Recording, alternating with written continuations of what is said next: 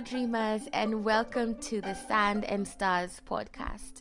For those who are just joining us, the Sand and Stars podcast is a podcast that has been created to inspire a whole generation to dream by exposing you, welcoming you into this world, and hearing interesting stories from people who are doing different, audacious, seemingly impossible, out-of-the-box things and learning about their journey. So today's episode, we are going to be having, or rather I'm going to be having a conversation with Andrew Kaggia. Andrew Kaggia is a 3D animator and games developer, and he is self-taught and the founder of Afrikana Digital. And under Afrikana Digital's Hero Smashers, which is a YouTube channel that has allowed him to share his passion for 3D animation and gaming to over 400 million people across the world. So I'm so excited to share his story with you and his passion for telling African stories and using 3D animation to do so. So let's get started. My question one is always, who is Andrew Kaggia? Who are you? Who is Andrew Kaggia? It's a broad question. Okay, so I guess Andrew Kaggia is a very ambitious. I don't know how do I say this. I would summarize it in saying that I'm someone I constantly see possibility. I don't know if that makes sense. It's like I'm constantly hopeful that things, can always be better than they are, or that I can always do more than what I'm doing, or that there's no reason to feel that there's something that I can't do for one reason or the other. So I don't know if that really answers the question, but that's the kind of person that I am. Like ever since I was young, I remember I always had these crazy ideas. Like even in school, in primary, especially from like primary, no, even honestly in pre-unit.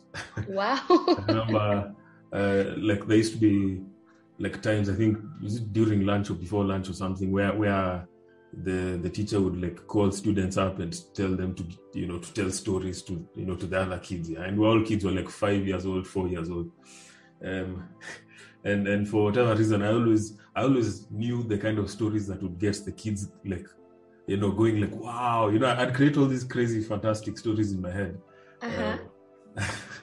So like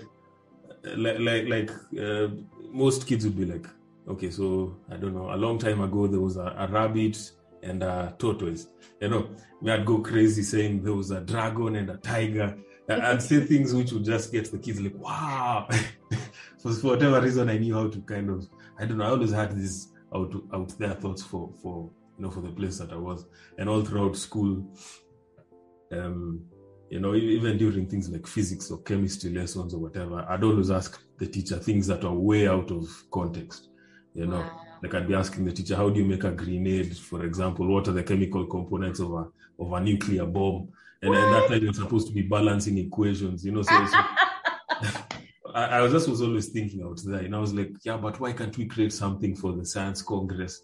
Why can't we create bombs or whatever? And of course, like students always like, you Kaggia, why you're always dreaming, you're always doing this and always that. But that's just the way I've always been, So I've just always seen like why can't we do certain things? Why not? You see?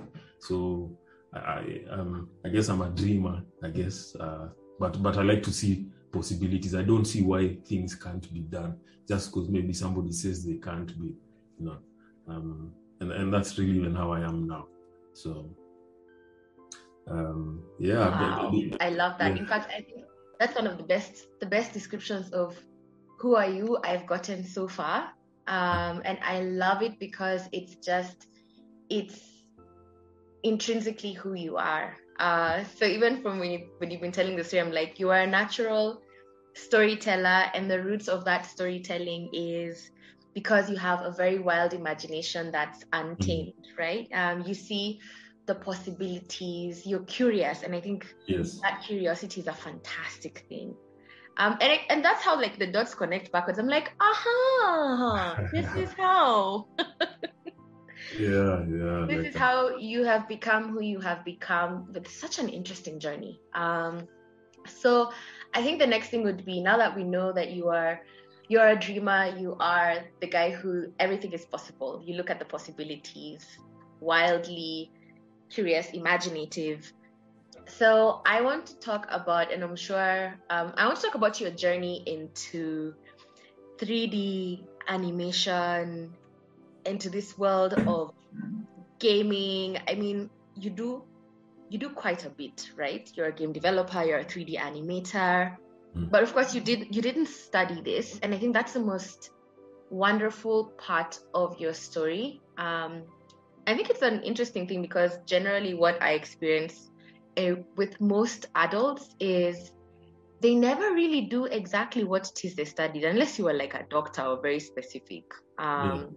Most of the times it's, okay, I did this, but then I discovered, this is what I want to do. So yeah, tell us about your journey into 3D animation, game development. How did you get into this? That one is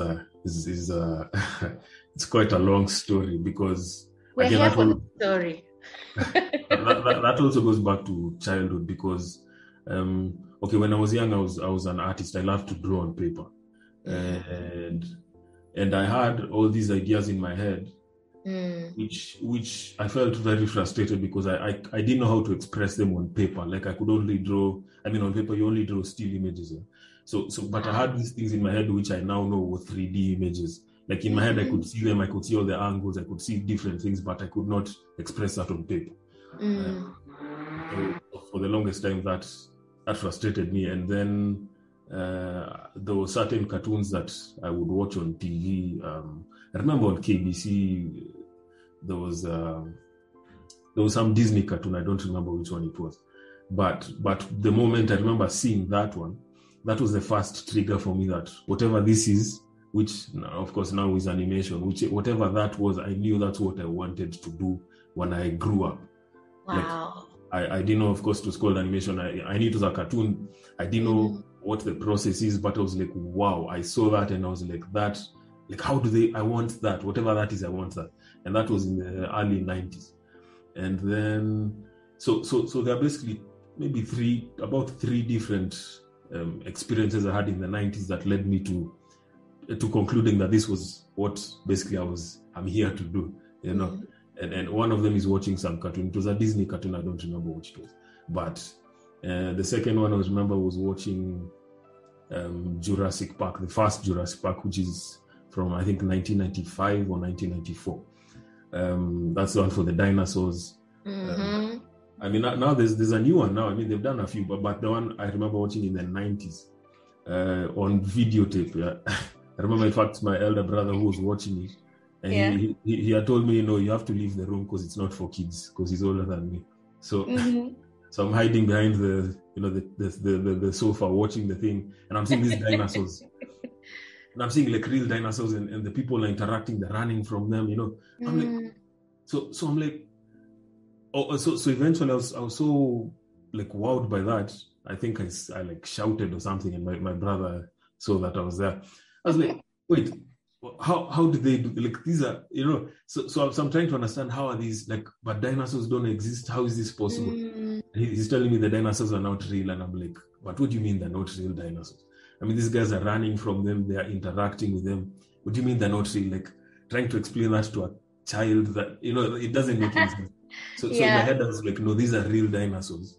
Like, they found a way to grow dinosaurs and shot a movie with them, because it just doesn't make any other sense. There's no other way this is possible. It's like magic. It's not possible. What do you mean? But a dinosaur is eating this man. This man is real. So how can you tell me the dinosaur is not real? It's like, so I'm like, so what is this thing? How, you mean you're able to create stuff that's not real, that looks real, that interacts? Like, so in my head, and I'm a kid, I'm like, wait, what is this? Like, this is insane. So that's another seed that was planted. I'm like, but this just doesn't make sense. But whatever this is, I started kind of looking now for things towards that direction. And of course, there was no access to internet or anything. So, but I would watch whenever I got an opportunity to see something that had to do with some kind of animation on TV. If there was a documentary or something that had 3D, like I was there, I was glued to the screen, And then now moving forward to 1999, there was this video game called Tekken on the PlayStation. It's a fighting game. So I saw some kid playing it somewhere, and it was this place, where you pay to play PlayStation. At the time, it was like 200 an hour, and my folks were like, "There's no way we're paying 200 for you." So I was just watching some other kids play, but I saw that, and that was it for me. Like that's what kind of wrapped it up for me. I was like, okay, now whatever all this is that I've seen, whatever this is, I want to do this, and that's the end of the story. That's it, So now, going through primary school, going through high school, it was at the back of my mind somewhat, even if I didn't have access to it directly. But I knew this is it. So even in school, I talk about it all. Like so like in school, I remember talking to my friends about, I'm going into the technicalities of animation. Then they're just like, "Did you watch X-Men?" I'm like, "Yeah, do you know how they do X-Men?" So I'm going all technical. They don't want to hear that. I'm like, yeah, that's ringing it. Like we just, did you watch X-Men or not?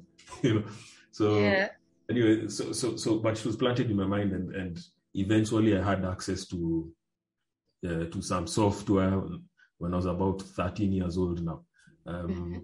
So I had my eldest sister had gone to study abroad. And when she came back, I asked her to come back with video games, but instead of coming back with video games, she came back with a bunch of animation software. So that's... Oh, wow. Yeah, she thought it was video games. Imagine that. So, this is how you look at things, you're like, wow. Exactly. What are the chances, Whereas, what are the odds? So instead of getting you the games, she brought the software to create. Yes. And in fact, and it was bootleg software. So on the package of the CD, it was like 3ds Max. The software has been used to make movies and games. Like literally that's what was printed. I'm like, what? So okay, so this is what is used. So I installed it, started playing with it that day. There were no tutorials. Like I just started learning that, and I think I was 13 years old there. So that's where now it started, and then I went to high school. I was in boardings. I didn't have access to that stuff, but it was always at the back of my mind. So that by the time I'm clearing high school, I more or less knew that either way, I'm going to somehow find a way to pursue this path. Wow. And when I cleared, I thought, because my elder sister had gone abroad, I thought I'd also have the opportunity, but the finances were not there for me to be taken abroad to study. So I was like, okay, it's fine. I'll then find a way to teach myself, and so I started teaching myself, and eventually that's I guess how this whole thing started. So that's the story of the self-taught Andrew Kaggia. It started when I was a kid. I had this passion. I saw so many things that planted seeds, and I was like, this is it, That's amazing. So now from 13, you get software. There's no tutorials, nothing. No tutorials, because there's no YouTube or anything. But guys don't appreciate how easy it is to get information nowadays. Like at a click, you can get information that you would have to hound to get even a quarter of that days. Yeah. Whoa. Yeah. Okay. So, all right. So you're teaching. So now, like you're not able to go abroad, right? And there's no programs per se. Africa, Kenya, them days, it's like be a doctor or an architect or a lawyer. And my parents were very disappointed, of course, because because they wanted like because there were no institutions here to teach that. It's like, okay, so and they didn't really, of course, understand what animation was, So it's like, what do you want to be an artist, like, and then the idea of artists, because artists of that generation were serving artists. Yeah, they were failures in life. So they're like, you want to be like one of those ones, And in my head, I'm like, no, but I know where in my head I have a vision of where I want to go, So they were quite disappointed in the beginning, because they really couldn't understand why I was choosing to do that instead of studying something locally, even if it wasn't animation. They at least wanted me to have a degree for a fallback, Yeah. But I was like, no, if it's not animation, I mean, I was to do economics. I was like, nah, that's not really what I'm feeling, So I was like, since I'm not going abroad, I'll teach myself, because am I just going to sit and be bitter saying why can't I go abroad? It's like it's like my sister is the one who went for me. That's what I say nowadays. Wow. Didn't know it, but she went for me because if she didn't come back with that stuff, like, that's where it all started. You see, that was the catalyst, anyway. Yeah. So yeah. I mean, of course, people didn't understand it in the beginning. It was a bit challenging. All my relatives were being called to talk to me. Kijana there, so it was hard in the beginning, quite hard. But I was, and in fact, I had to do some other, different jobs to kind of just, while I was trying to make this thing work, I was doing, I was working as a web designer, and I was doing all these different things while I was trying to figure this whole thing out. So it was quite a process. Wow. So, oh my gosh, I'm like, Aki, the bravery. So you know what it is you want to do. You're like, okay, if I'm not able to go abroad, I'm not just lying down and saying, okay, let me do something. Let me just do a normal degree. You are like, Z, you know what? I'm going to teach myself. So, which means you didn't go to campus. You are like, you are self-campusing, right? And teaching yourself. And basically, almost it's like you're getting into the gig economy where you're doing websites and whatnot on the side. So, okay, gosh, this is so interesting. So now, of course, at this point, your parents are like, this guy is not okay. Like, this is not what we had planned for his life. So your uncles are coming to talk to you. People are being called. Uliombewa, what you prayed for? I'm sure, yeah. I was everything. Everything. I mean, they all my relatives, my grandmother, my uncles. I mean, everyone, my sisters, and everyone, like was like, because they couldn't really see it, and so people just thought I was wasting my time, In fact, so at one point I told my dad, just give me 6 months, let me try and figure this out, So he was gracious to give me 6 months. 6 months later, he called me up. He's like, okay, so the 6 months are up. What do you have to show for this time? I'm like, things aren't really working the way I want, but I'm making a little bit of headway. Give me another 6 months. Yeah. So he's like, hey, since you won't listen to your parents know more than you. Now here you have to sort yourself out. So now I start being charged rent. I start being, I have to take care of my own fare and this and that. I have nothing. And I'm trying, but like they didn't understand that I was honestly trying. To them, I was wasting time. But me, I knew I was trying. I'm trying to figure this thing out, So at that point, it became quite hard, So I went, found a job, to at least pay those costs and stuff. Yeah, because now you've been told, sort yourself out. It's like it's a level of you've been cut off. Yeah. So that became quite hard, but and it was honestly quite hard. There are times I had to walk such long distances. Like there's once I walked. Wow, there's once I walked. I don't know, it's like 40 kilometers because I was expecting a check. Yeah, I went to town with only enough money to get there and not to come back. Yeah. Yo. And then you get there and then you find missing. Yeah, you when you get all sorts of stories, people are like, or someone is not picking their phone or this or that. Just. No. Anyway, so I had to walk such long distances. Sometimes it's like, I mean, anyway, it's been a long journey. Let's say that. So, but and of course it would have been very easy to give up. But for me, I was like, no, this. It's not. I wasn't trying to get into this thing for the money. I entered it because of the passion I had for it. If it was just for the money, then of course I would have given up a long time ago when things were very hard. You see, but because it was a passion thing, I think even that's more than a passion. I honestly feel like this is what I was supposed to do. You were called. This is what you were created to do. Yeah. So because of that, that's what helped me to get through those crazy times. This is it's so inspiring for me, because I'm like, you literally had to, you fought for your dream and you didn't give up on it. In an industry, in a part of the world where your dream doesn't make sense, where we are the consumers and not the creators, so that you can't fathom the fact that, what are you talking about? Like, what are you gonna create? That makes sense. Where is the market for this? How can it ever become a way for you to earn a living? So this is so interesting. So, all right, so now you're hustling, you're doing websites to earn some revenue as you're still learning, you're still growing. So tell me about, like, what was your, almost like, like your first break or your first defining moment where you're like, oh my God, you want to tell me that I can create something and people will appreciate it and I can actually make a living from it?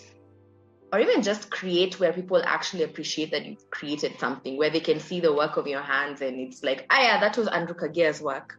What was one of, like, your most defining moments? Like, this is the one that broke, like, Ilea, what is it called? It cracked the glass so that you could break through, right? What was that thing?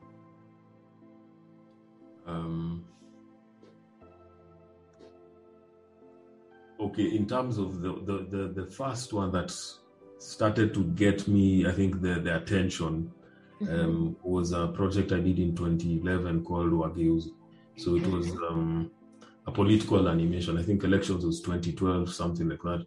So it was an animation based on where I had presented, like, the presidential candidates as, like, transformers. So they were racing and they're turning into, like, bots. They're fighting each other, that kind of thing.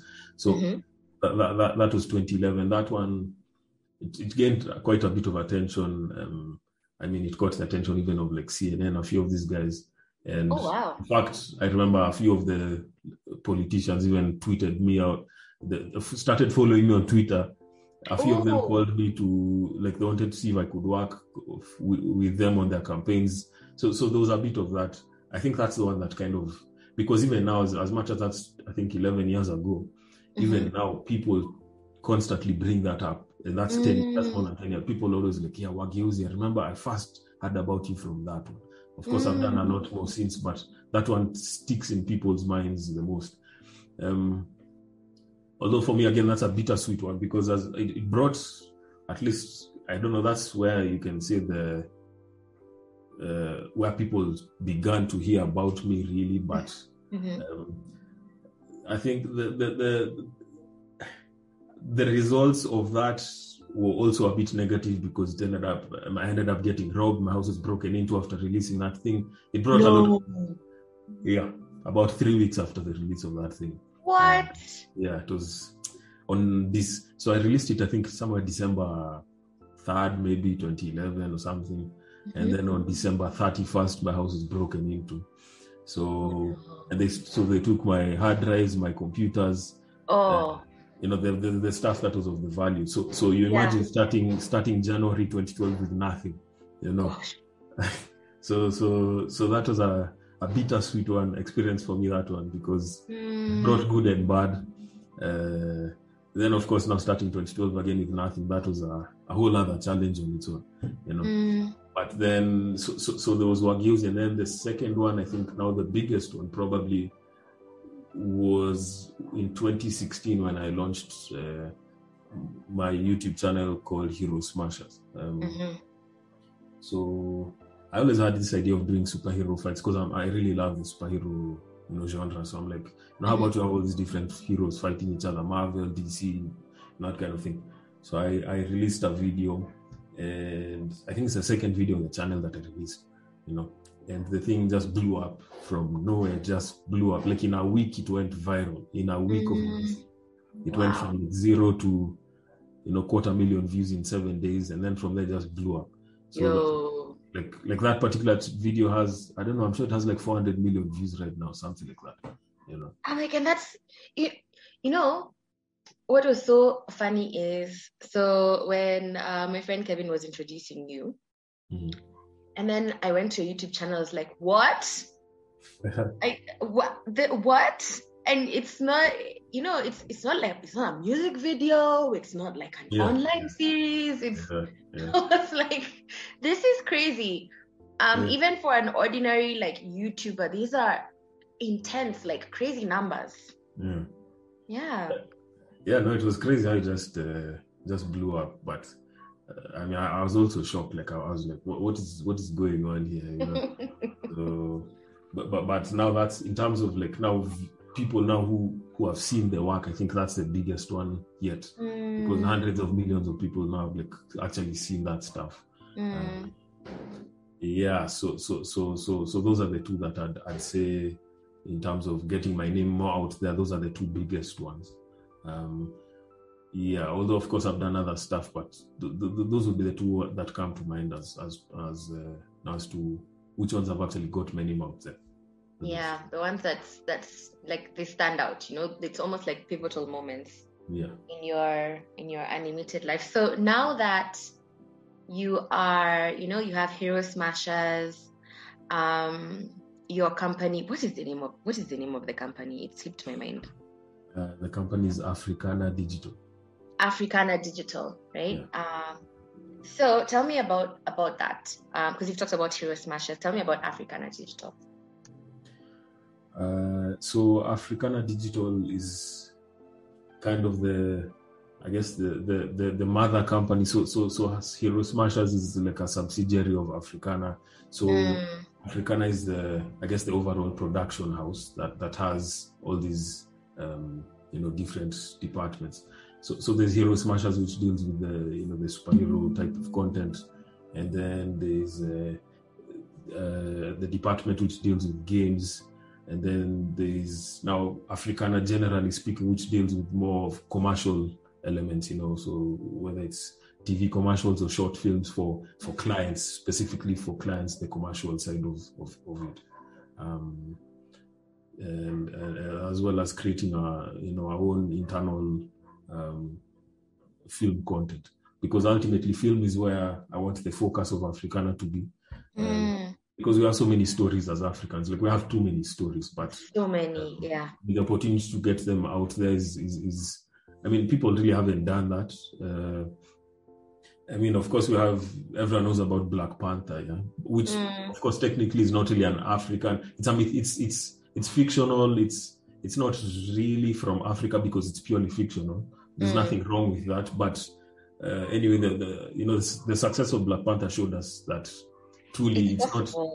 Yeah, it's possible. It's not just okay. People want this kind of content, Yeah, and so, African stories are interesting. Like we have our heroes, we have our villains. Yeah. And the vibrancy of the culture itself. Yes. Yeah, I always say I enjoy watching Asian films because they're really good storytellers, but other than that, they're really able to capture their stories and translate it to the world and do it with such high quality. So yes. I think we have it's just different cultures, but we have amazing stories. It's just that the way that we are packaging it, the quality with which we are releasing it and translating it to the world is where the bottleneck happens. Yeah, true. And so that's something that I'm personally trying to get into and to change that idea of the quality has to be low, because I'm sure like there's some videos, I mean, there are even viral videos on YouTube like where people make fun of these African movies, like I don't know if you've seen like the African Spider-Man. There's some really funny stuff out there that people make fun of, and of course that's so there's that kind of stereotype that African movies have this kind of quality, and that's so like I'm trying to do something that would be the equivalent of something you'd watch on big screen for like Marvel or DC or something, but now that's African, uniquely African, and so I really love the idea of going into like the deep mythologies and that kind of thing, because people want to see that, and there's something that I've been working on, which is actually it's just a matter of now releasing, going into the how to release it best, but it's essentially an African superhero story which combines the myth and the science, and it's an interesting idea that I had for a couple of years, and I got the chance to do it. So that's a big project I've been working on. It's due for release very soon. Oh, exciting! In fact, because that was the next question. It was, what are you working on right now that is really exciting to you? Yes, it's a feature film. It's fully 3D animated. African superheroes. So I'm trying to build a universe where there are all these different characters that exist from different African, cultures, not just the Kenyan. And so I'm trying to build a whole catalog of characters which they all exist in the same universe. Of course, from different time frames past, some the present, some the future. So it's all one kind of reality. And I'm trying to see how the universe connects these characters through one form or the other. So, like in this particular film, there's an artifact that brings an ancient wizard back to life, and this same artifact has been harnessed by a certain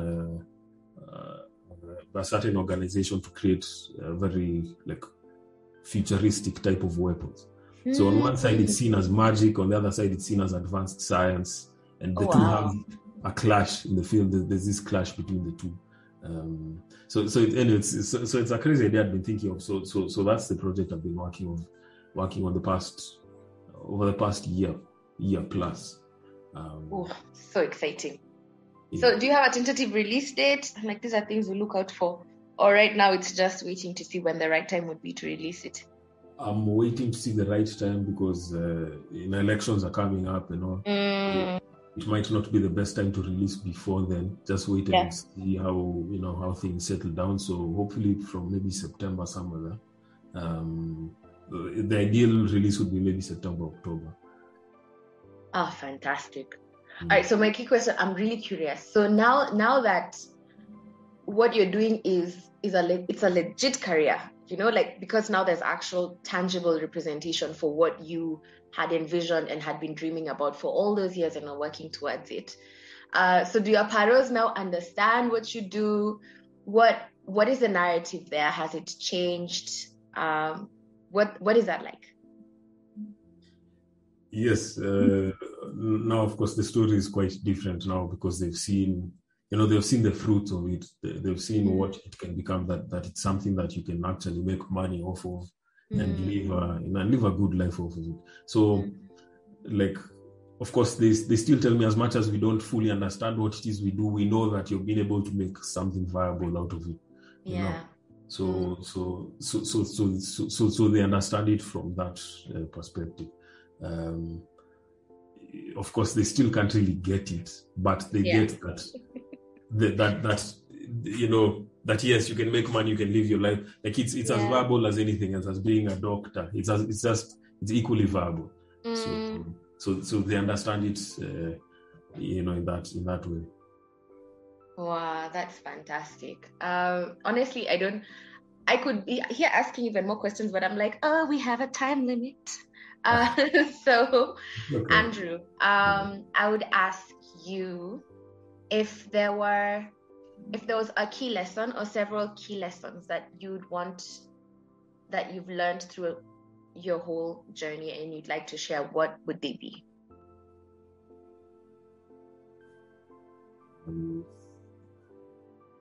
I'd say for one, I guess commitment is key. Commit to something. Find that thing that, find something that's worth committing to, so that even when things are hard, it's still valid and it's still worth it, even during hard times. Because now there are many people who who joined animation later down the line. When things were hard, they quit, they moved to other things, and they've never really come back to it. When things were hard, that's when they were like, no, it's not worth it, I'll find something easier to do, and I can count quite a number of people who we started with animation and they left when things were very hard. It's easy to quit when when the commitment isn't there, it's much harder when this thing means that much to you, you know. Because I mean, like for me, regardless of what people were saying, and I mean, people would talk down. Even I mean, some people even very close to me. Like at the time when I was still trying to figure this thing out, people were there are some people who really looked down on me. But for me, I just knew this is it. This is what I want to do. So it's not about what you're going to say or this and that. So for me, I think commitment, the fact that I committed to this and was not going to deviate regardless of what people were saying. I think that's ultimately why it worked out, because I didn't have a plan B. I wasn't like, if this doesn't work, I'll go and do this one. I committed and I stuck to it. So I'd say commitment is one of the biggest things. You don't give up. I mean, there are seasons, but seasons don't last forever. Even the worst season, like, you know, it can't rain forever. It's never dark forever. Like, there's always a turning somewhere. And for me, the biggest turning is always when I was almost like, this is a bit too much. Like at those hardest points are almost always where the change, you know, the change comes. It's almost like a test you're getting in life. Things are always just the hardest before they change. It's just waiting for you to stick around for just one more second. But the thing is, you never know when that 1 second is. So you just have to keep going until it works. So I'd say for me, the biggest thing is commitment. Just commit to something and stick to it. If it means that much to you, then stick to it. And you know, it's just a matter of time until you know, you get your break. Fantastic. I have nothing else to add other than to say thank you so much, Andrew, for telling your story, for sharing. It's such a fantastic story, and I hope it touches people's lives, it changes their perspective and inspires them to commit to that thing, even if it sounds strange, looks impossible, has never been done before. So thank you so much for your time. Yep, and that's the end. Thank you for having me on the podcast.